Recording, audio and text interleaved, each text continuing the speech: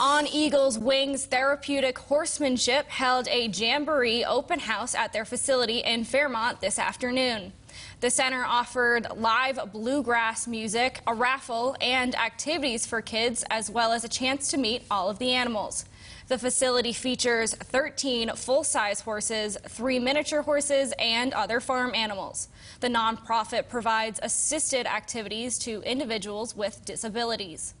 We are so grateful for the way the North Central West Virginia community supports us. Our motto On Eagles Wings is changing lives one hoofbeat at a time, and it takes a whole entire herd from the community to do that. So we just want to thank everybody for their support.